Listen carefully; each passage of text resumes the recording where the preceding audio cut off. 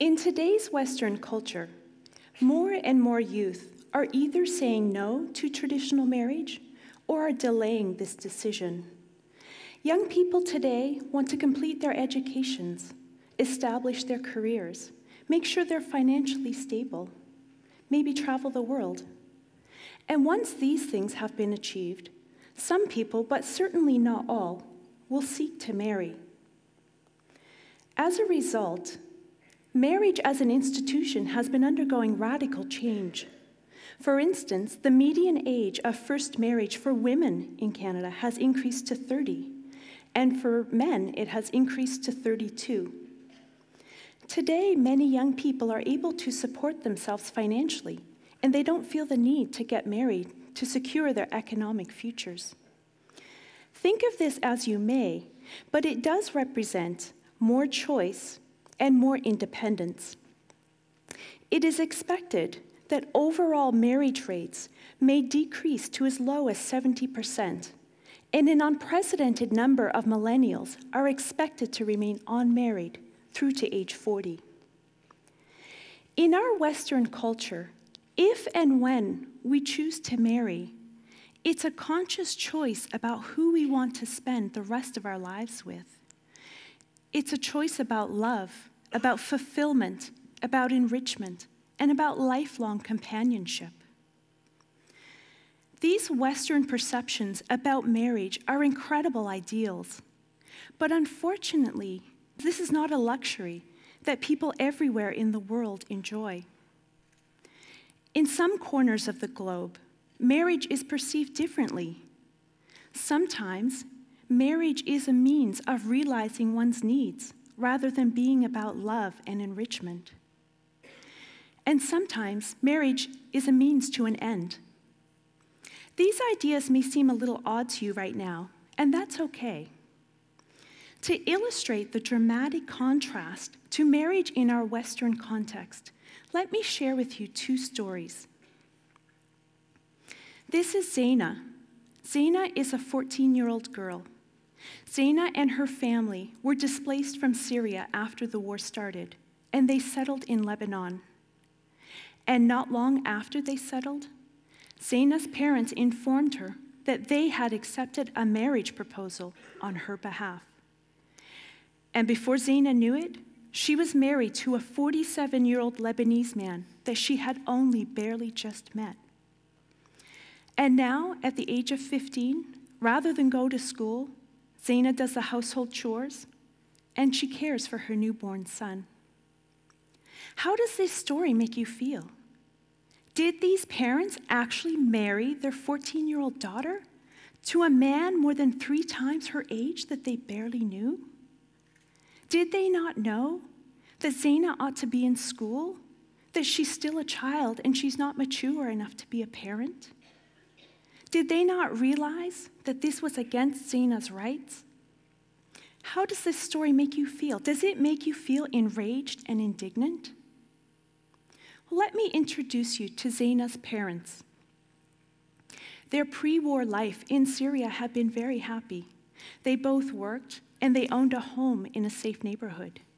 Zaina excelled in school and wanted to be a nurse or a doctor when she grew up. But as the fighting escalated, they both lost their jobs, and so they decided it would be best to flee. Zaina's family experienced discrimination in their daily lives and feared for their safety in Lebanon. School fees were prohibitively expensive, and classes were taught in a different dialect of Arabic that made it difficult for Zaina to keep up with her peers, and so she was no longer able to go to school. Unemployment rates were extraordinarily high, and no one seemed willing to hire Syrians. The Lebanese government had refused to set up refugee camps for displaced Syrians, and so Zaina and her family were forced to live here in a tent in the Bekaa Valley. You will note that there's no electricity, there's no running water, and there are no toilets. Zaina's family rents the land on which the tent is set up, but because they have no money to pay, they are obliged to work for the landlord on his farm. Even children as young as age 8 work on the farm for as little as $1 a day, just to keep their tents and to have a little money for food. So Zaina's parents decided that the best way to protect her, the best way to ensure that she could live a comfortable life, was to marry her to someone who could take care of her. Zaina's mother explained, "We were compelled to marry her since we couldn't put her in school, and our financial situation was terrible. She has been married for a year now, and she has a baby." This marriage was forced upon Zaina by her parents, who believed it was in her best interest. After all, it's not like a teenage girl would choose this herself. Or would she? Let me share with you my second story. This is Selma. Selma is a 15-year-old girl who lives in Tripoli, Lebanon. She lives in a one-bedroom apartment with her family of 6. Before being displaced to Lebanon, Selma had wanted to become a lawyer. At the age of 15, Selma herself decided that she wanted to marry. It did take a little persuasion, but she was able to convince her parents that she was ready for marriage. And before long, she was engaged to a neighbor who had lost his wife the year before and was left with 2 young children. And now, at the age of 16, rather than go to school, Selma does the house chores, watches her stepchildren, and is pregnant with her first baby. How does this story make you feel? Did this 15-year-old actually decide to get married? Didn't she know that that would mean giving up her dreams of going to university and becoming a lawyer? Did she not know that having children so young would increase her risk of dying in labor or delivery? Did Selma not know that child brides are at increased risk of intimate partner violence? That the age inequality compounded with the gender inequality would mean that she's unlikely to ever have a voice in that marriage? Let's get to know Selma a little better and to understand what her life was like as a refugee. Selma lived here in this one-bedroom apartment with her family of 6. Selma had been pulled out of school after there were credible reports of girls being sexually harassed and after 2 girls were abducted and raped. School had been the only reason that Selma ever really left the apartment. And so now, not only was there no school, but there was no extracurricular activities. There was no way to socialize with peers or friends, not even running errands, unless she was accompanied by a male adult family member. And so Selma's life, once so promising and vibrant, had been reduced to sitting in the apartment, discouraged and dispirited. Selma explained, "After I met my husband, we got to know each other for a week, and then we got married. My parents had imprisoned me at home, and I was not allowed to go out. I wanted to get married, to get away from my parents' treatment, but marriage is even worse." If you could talk to Selma, you would realize how sheltered she felt in her parents' home. Selma felt suffocated. She felt suffocated to the point that although she didn't know that man who had just proposed, she was willing to take her chances on him rather than spend her days imprisoned in the apartment. Zaina's and Selma's stories are taken from research conducted in Lebanon in 2016 in collaboration with the Abad Resource Center for Gender Equality. The research was investigating the underlying factors that were contributing to increased rates of child marriage within the Syrian crisis. If we had asked Zaina's parents, "Do you think it's right or good to marry a girl at the age of 14? They would have most likely said no. And yet the following month or the following year, they may have found themselves in a situation where the best option was to marry Zaina at the age of 14. And if we had asked Selma, 3 years ago, whether she would be willing to give up her dreams of going to university and becoming a lawyer, to marry an older man that she didn't even know and take care of his children. You probably would have gotten one of those, "Are you out of your mind?" looks that teenagers tend to do so well. The problem with asking these questions is that the world is not black and white. Human beings are innately complex, and the environments in which we live are complicated and ever-changing, perhaps even more so when you live in a refugee setting. So what we believe is right or good is sometimes irrelevant when our circumstances change and we find ourselves in a situation that we could never have imagined. So in our research, we didn't actually ask these or any other questions about marriage, because it didn't matter whether people thought it was good or bad, right or wrong. What mattered was that it was deemed to be the best option at that particular point in time. Instead of asking direct questions, we asked people to tell stories. Storytelling is a natural way for people to convey complex information and a way for people to make sense of their own and their community's experiences. These are the anecdotes that people tell their friends about the strange thing that happened in the library last week, or about the unexpected thing that happened at the party last weekend. So we asked girls, their parents, and community members to tell stories about the experiences of Syrian girls in Lebanon. And we then asked participants to interpret their own stories by plotting their perspectives between 3 different options on a tablet, as shown above. We knew from earlier work that education, safety, and financial resources were issues that were of great concern to the families that we were talking to. In total, we collected 1,422 self-interpreted stories about the experiences of Syrian girls in Lebanon. Each of these blue dots represents how an individual participant interpreted the experiences in their story. As you can see, there was quite a bit of focus about safety as well as about financial security.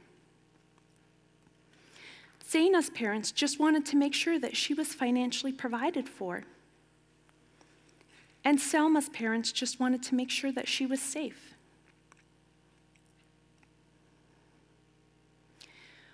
We started by talking about how marriage is perceived here in Canada as a deep emotional connection to a partner of your choosing. On Maslow's hierarchy of needs, most of us would place marriage at the very top. As we have seen, though, our experiences of marriage are not necessarily shared by others whose life circumstances are very different. Think about Zaina. Think about her family's experience. Remember that they had been displaced, they'd lost their home, they were living in a tent, and they were struggling to find enough food. All Zaina's parents wanted was to ensure that she had adequate warm shelter and to make sure that she wasn't hungry. Think about Selma and her parents. Remember that her parents were worried that she would be attacked, harassed, or sexually assaulted. All Selma's parents wanted was to protect her, to make sure that she was safe. And think about what Selma herself wanted. Remember that she was not able to leave the apartment unless she was chaperoned by a male adult family member. Selma felt completely socially isolated. She was just trying to secure that sense of belonging that was so important to her. When you first heard the stories about Zaina and Selma, you likely focused on the top of Maslow's hierarchy of needs. If you were like me, you thought, how could Zaina's and Selma's parents take away their dreams of going to university and having careers? How could they be so short-sighted and limit their futures? But Zaina's parents were just ensuring that her most basic physiological needs were met. And Selma's parents were just making sure that Selma was safe. And Selma herself was just securing that sense of belonging and that ability to socialize that she wanted. So you see, it is through a very privileged lens that we judged Zaina's parents and Selma herself. For most of us are fortunate enough that we will never have to make these difficult decisions between meeting our basic needs today and having the opportunity to realize our full potential in the future. These parents want the same things for their children that your parents want for you, and the same things that I want for my children. The only difference is that we face different circumstances, and that these circumstances dictate where on the hierarchy we must focus our attention. As we reacted to the stories about Zena and Selma, originally we may have thought the government should introduce new legislation against child marriage. Men who marry child brides should be penalized, or parents who marry their daughters early should be fined. But these strategies are based on a very limited understanding of the circumstances that these families find themselves in. It's not about penalties and laws. Strategies to address child marriage have to focus on the root causes. They have to focus on meeting the basic needs of the girls and their families. Because only once these needs have been adequately met can we reasonably expect people to focus on higher level goals, on things like self-esteem and self-actualization. Because at that point, there would no longer need to be a trade-off between meeting your survival needs today and having the opportunity to succeed tomorrow. And marriage would no longer be a means to an end. So the next time you come across someone's decision that you disagree with or that you don't understand, I want you to pause. I want you to take a long pause to think deeply about why people make the decisions that they do, given the circumstances that they find themselves in. As we've discovered, the decisions and actions of others are often based on circumstances that we cannot understand. It wasn't natural for us to think that Zena's and Selma's marriages were in their best interest. But if we can take a step back to understand and appreciate the motives behind people's decisions and actions, rather than jumping to conclusions and making judgments, then we will be in a better position to help. So I challenge you, the next time you hear a story on the news that on first glance seems absolutely outrageous, or the next time you hear about somebody of a different race, ethnicity, or culture who behaves differently from you, I want you to pause. Because at the end of the day, we are all human. At the end of the day, we share the same basic needs. Zena's and Selma's families are striving for the same things that we strive for. The only difference is the level of needs that we're fighting to fulfill. Most of us are fortunate enough to be focused on higher level goals, but the needs themselves are common and shared across all ethnicities, races, and walks of life. So I urge you to make these small but critical adjustments in your thinking. Focus on our similarities and our shared experiences. Remember your place in the world and the place of others, and be aware of your own biases so that together we can create a positive space for real and meaningful change. Thank you.